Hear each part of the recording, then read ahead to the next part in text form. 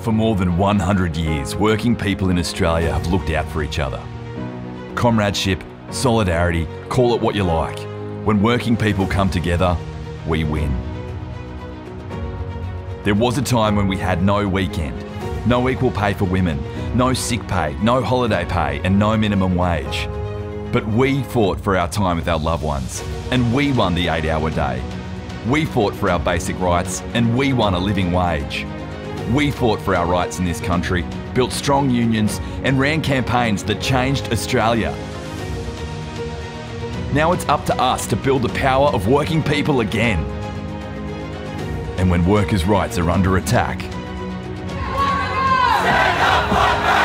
this year, 250,000 people have taken to the streets nationwide, calling for the rules to be changed.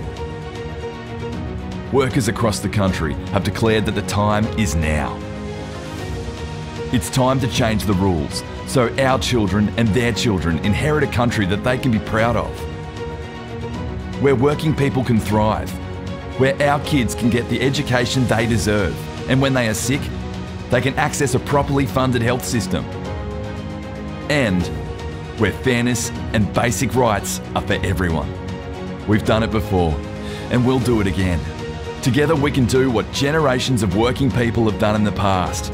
We believe in the power of working people. Because when Australians work together, they are mighty and they're unbreakable.